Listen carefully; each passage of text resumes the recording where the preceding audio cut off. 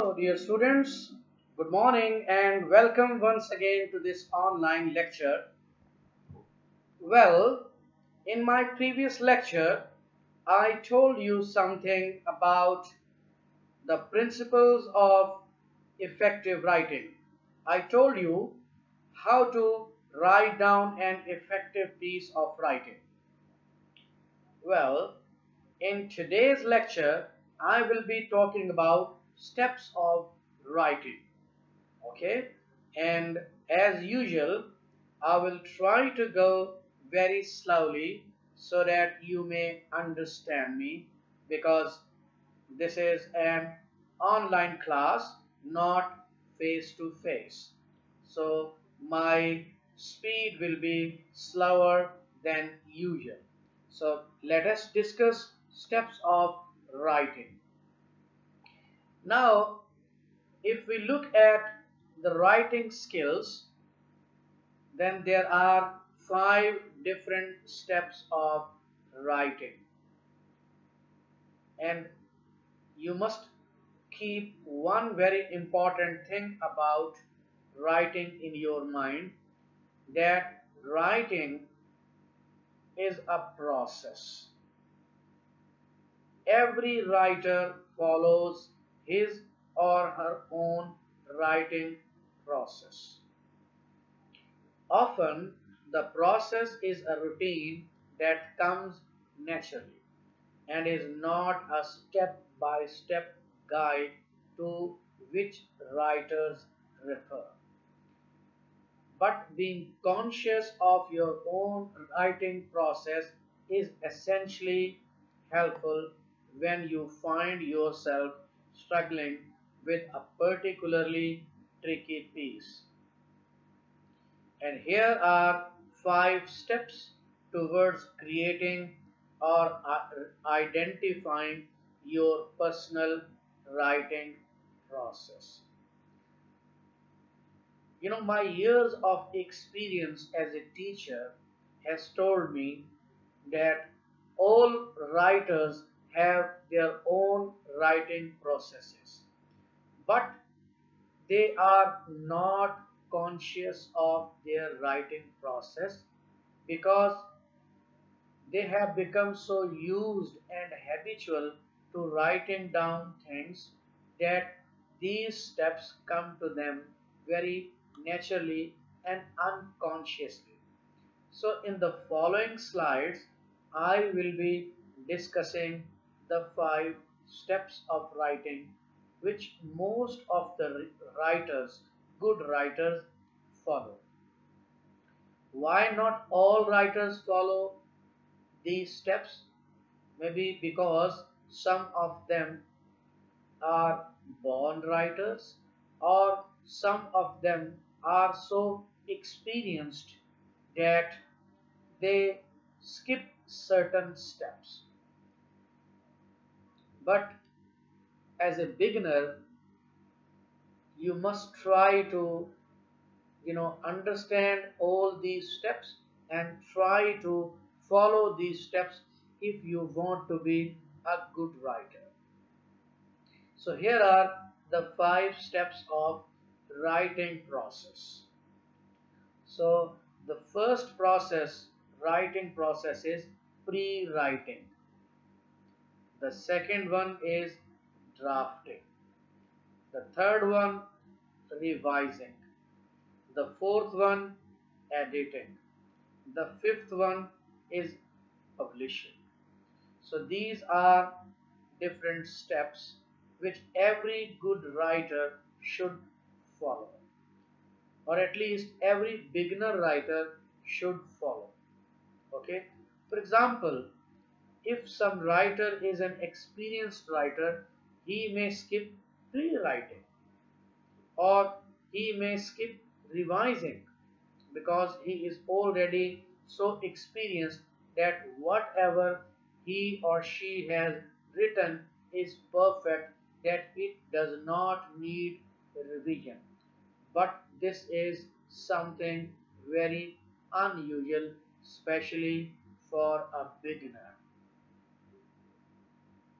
Now let us discuss these steps one by one.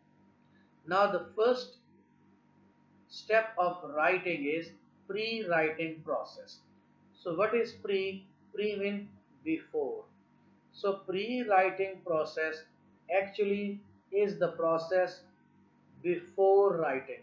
Before you actually start writing any essay, letter, story, memo, or anything, whatever you do before actually writing down will fall under the category of pre-writing. Now, what is involved in pre-writing and what is the benefit? Let us discuss these. So, the first thing, pre-writing involves brainstorming. I will be discussing brainstorming in the next slide. Outlining, thinking, gathering information, talking to others, taking notes. All these are the strategies which we use at the pre-writing stage. And I will be briefly explaining these strategies. Now, what is the reason for these strategies? You can use any of these strategy or some of these strategies to gather material or generate ideas about the topic. For example, your teacher has given you an assignment on Hamlet's madness or on, for example, my favorite holiday. Now, there may be two approaches to that. One is you start directly writing on the topic, my favorite holiday. The other approach is that before you start writing about my favorite holiday, you gather information, you think about it. For example, your favorite holiday is Eid holiday. Okay, first you think that which holiday is your favorite one, whether it is summer big break or it is Eid holiday or Bakar Eid holiday or Christmas holiday. So you think about it. First, then you have thought about it, then you gather information about it. You not only talk to others, but you talk to yourself. You think that why I prefer Eid holidays, for example, to other holidays. What is special about those holidays? What are the things which I do in these particular holidays which I do not do in other holidays? So you think about it. You also gather certain information about the background of the, Eidul Eidul Fitr, that why do we celebrate Eidul Fitr and when was it celebrated for the first time.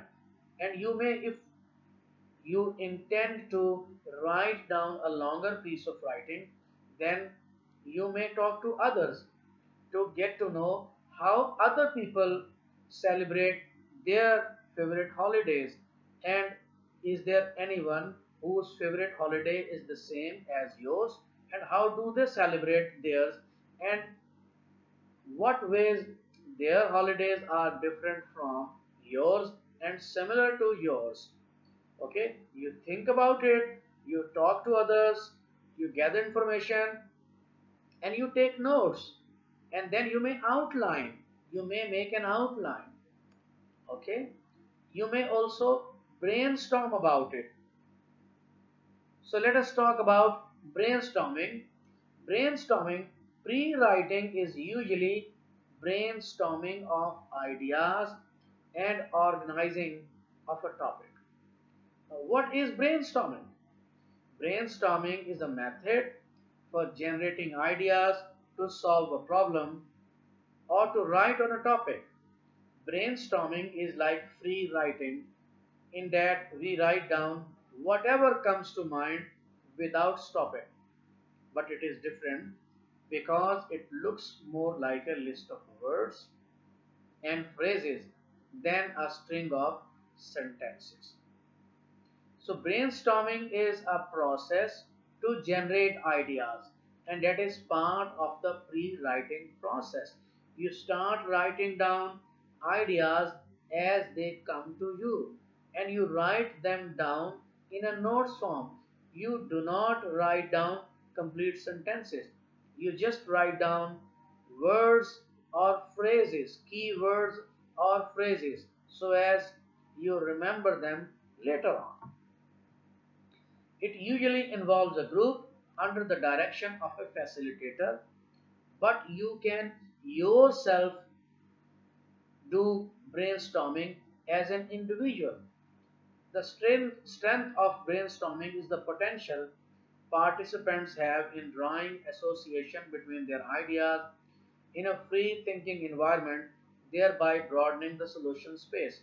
For example, you can do brainstorming about the topic with your friend or with your family member. So what you do in brainstorming is you start thinking of you start thinking about the topic, and if you are doing it alone, then you alone start writing down keywords or phrases, and you keep on doing it unless ideas keep on appearing. When the ideas stop, you also stop doing it. The process for group brainstorming is the same. At the brainstorming stage, you do not evaluate the ideas. Whatever comes to your mind, you write it down. Whether this is important, most important, or not important at all. Even the irrelevant ideas, you note it down. So at the brainstorming stage, that is at the pre-writing, that is a technique which we use at pre-writing stage, mean before writing stage, we do not evaluate ideas, and the quantity of ideas matter. The quality of ideas do not matter at pre-writing stage. At brainstorming stage, the quantity of ideas matter. The more, the better. And after we have done brainstorming, and brainstorming usually, you know, continues for 10 to 15 minutes maximum. So after you have done brainstorming, you may, organize your ideas. You may give it in the shape of an outline also. You may write them down in the form of an outline, and then you may delete the irrelevant or unimportant ideas. Okay, so you understand. So at the pre-writing stage, you can uh, you can use any of these techniques, or you can use some of these techniques which I have mentioned, that is brainstorming, taking notes, outlining, thinking, gathering information, and talking to others. Now what is the advantage of you know doing these things? The advantage of doing these things is that when you actually start writing down on the topic, you have plenty of ideas and you are organized, and then you can also write down in a most effective manner, that is you have got a sketch in your mind, and what you will do in the next stages, you will be you know putting that sketch into the form of words. For example, you have already brainstormed about your favorite holiday, you have also talked to others, and you have taken notes, you have made an outline, and then you know that what you will put in the beginning, what you will put in the middle, and what you will put in the end. Now you are ready to go on to the next stage. Some of the people, they are very sharp, and they they need very little time at this step. But if you are a beginner, my suggestion is spend some time on this. Spend some time doing pre-writing, and this will save your time at the later stage. Okay, so I have already. So how to do brainstorming? You get out a blank piece of paper, write your paper topic in the middle, and draw an oval around it. Draw lines out from the center and fill in new ovals with the subtopics. You should also write questions. Keep brainstorming of these ovals as new ideas come to you. Again, try not to hold back. Just let your ideas flow onto the page. Brainstorming is a pre-writing step.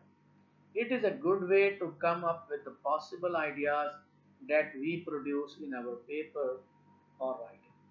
Okay. Now, this is the sketch of brainstorming. Why I am, putting lot of emphasis on brainstorming, because this is one of the most useful techniques at the that is people use at the pre-writing stage. So it's a technique to generate ideas, and remember, it is done before writing, not after writing. And as I said earlier, quantity matters over quality. You need to generate as many ideas as possible. No evaluation of ideas at the brainstorming stage. You do not evaluate your ideas. And brainstorming continues until ideas keep on coming. So maybe 5 minutes, maybe 10 minutes, maybe 15 minutes. But so long as new ideas keep on coming, continue with brainstorming.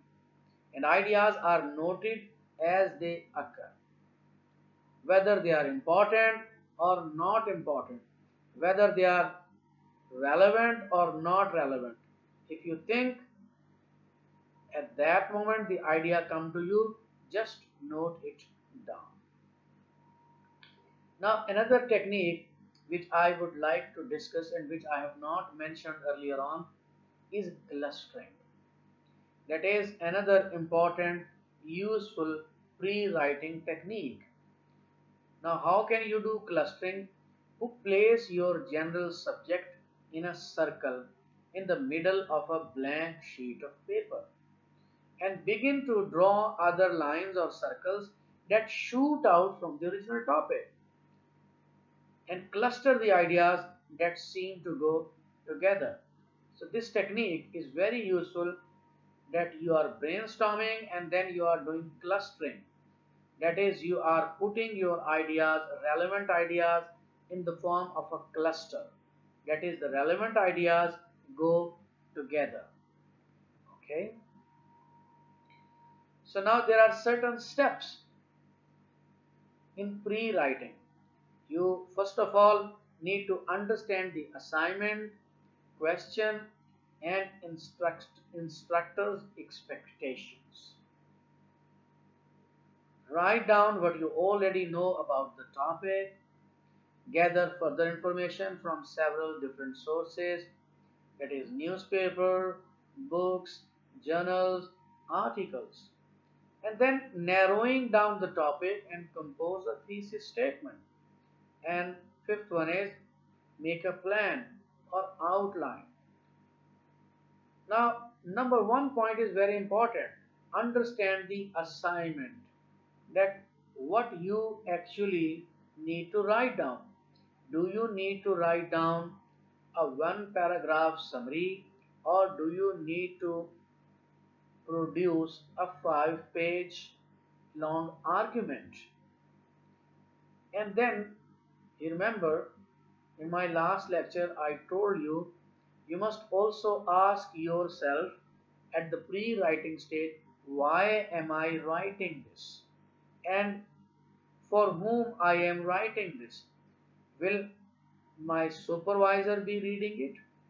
Will my boss or big boss be reading it? Will my teacher be reading it? Okay. Or will my instructor be reading it? And what does he expect from me?